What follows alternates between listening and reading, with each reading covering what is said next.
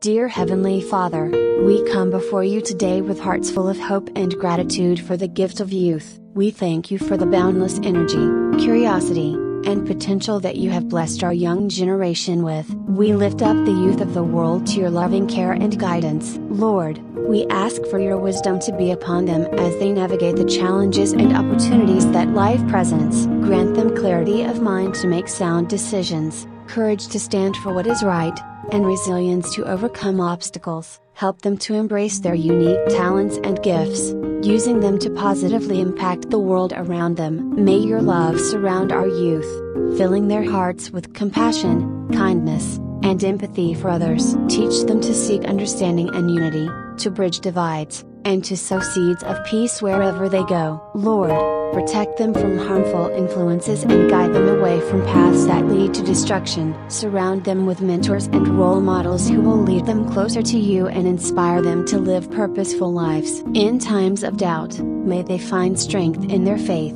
knowing that you are always with them. Help them to remember that their worth is not defined by societal pressures or material possessions, but by the love and grace you bestow upon them.